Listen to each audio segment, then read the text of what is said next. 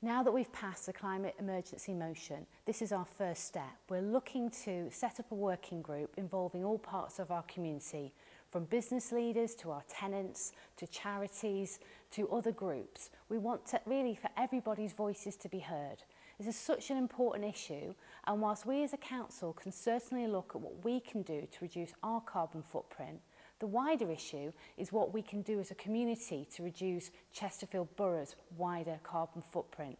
It's going to be a process, and I'm looking forward to the recommendations that the working group will come back to full council in the spring to make, and how we can really begin to make real change.